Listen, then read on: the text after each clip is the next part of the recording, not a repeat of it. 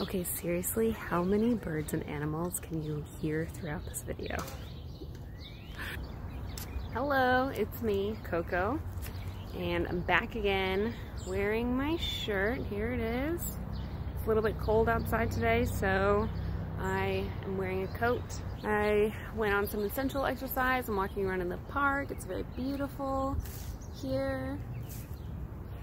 And today I wanted to talk to you about the benefits of doing 15 to 15. I talked about it a little bit in my last video, and today I want to go into a little bit more detail. The first benefit of 15 to 15 is that it takes a lot of discipline, and you have to be really intentional and committed to the idea. Wearing the same shirt every day for 31 days or 30 days, it's not easy. So I think that it has really helped me build my stick-with-itness, my grit. Doing the 30-day t-shirt challenge added a lot of structure to my day, and it was something that I kind of promised myself that I would do, and I couldn't give up. And through doing this challenge, I know that when I say that I'm going to do something, I'm going to do it. Yeah, it's really great discipline builder. The second benefit, which I also noticed right away, is my growing sense of awareness and mindfulness while I'm doing 15 to 15.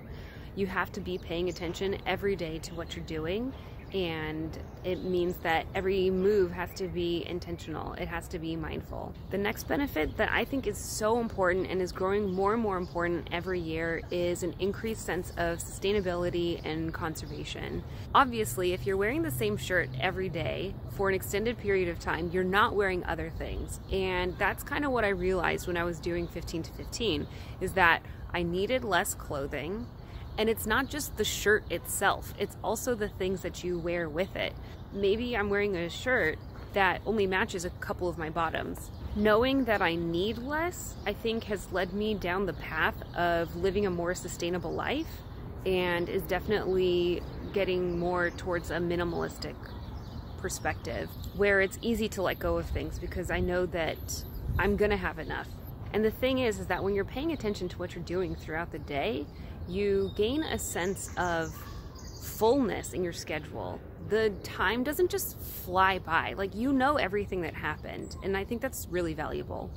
I think that this benefit, out of all of the benefits, was probably the one that I least expected to have such a great impact on me, to the point where it changes really the way that I think about the shopping. For example, every year I would go out and I would buy a new shirt, and in recent years I have had the growing feeling like that's less and less necessary, and this year I finally picked a shirt that I already owned, and this is one that I bought secondhand, and I actually really love it, and I'm excited to do this month of 15 to 15 with this shirt. And the last benefit, which is kind of a bonus benefit, is this added sense of creativity.